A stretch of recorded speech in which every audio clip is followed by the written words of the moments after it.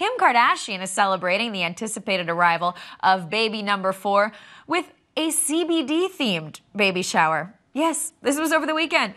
Kim's baby shower was meditation-themed, CBD-themed. There was a sound bath. You know what? I guess with baby number 4, you got to get nice and relaxed before that one shows up because that's a full house. Kim took to Instagram, as did many of her bridal shower goers, to share the experience. You see them here now sitting for the sound bath. They did it all together. It's for meditation. Now, you saw them making some salts there. Guests got to make their own CBD bath salts and body oils. If you don't know, CBD is an extract from marijuana plants, and it's used to chill, to soothe, to ease, not for the getting high, but just for the getting calm, you know? And like I said, for kiddos.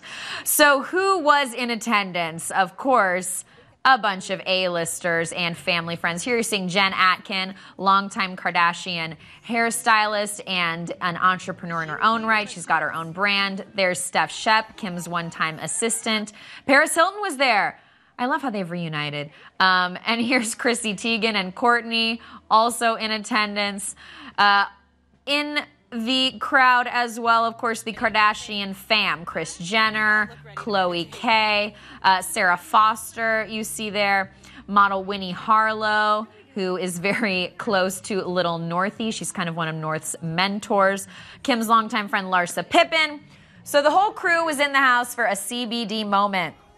Now, we don't know exactly when baby number 4, who is coming via surrogate, will be born, and we don't know the exact name. Kim and Kanye in the past have not usually revealed the names in advance. However, could this be a hint? Look at this on Kim's Insta story. Robert Harut. Now, she notes Harut in Armenian means he has risen. And Robert, the name, of course, of Kim's late father, lawyer Robert Kardashian, and her brother, Rob Kardashian Jr. So could this be the baby's name? Well, Kim has actually said that she likes the name Rob West. Here she is on Jimmy Kimmel in early April.